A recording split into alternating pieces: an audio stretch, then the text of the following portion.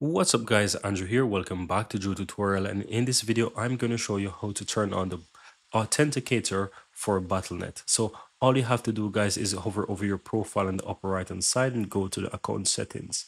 And once you're inside the settings guys, go down to security on the left side. Then you will have the Battle.net authenticator. So as you can see here, it will help you to prevent unauthorized logins with an easy one-click verification using the Battle.net mobile app. So you will need to install the application on your phone as well. But in order to set this up, you just want to go ahead and click and attach Authenticator. It's going to take you over to this page where it's explaining to you you'll need to download this on your Android or iOS devices. Follow the steps guys. You will need to log in with your details there, and you will have this set up. So follow the steps to download. Once you download it, you just need to follow the setup process in the application to enable your authenticator and attach it to the Battle.net account. So you need to log into your Battle.net account, and that's all there is to it. So you'll be able to use this whenever you log in because you'll have it set up, and that's it. Very easy and very simple.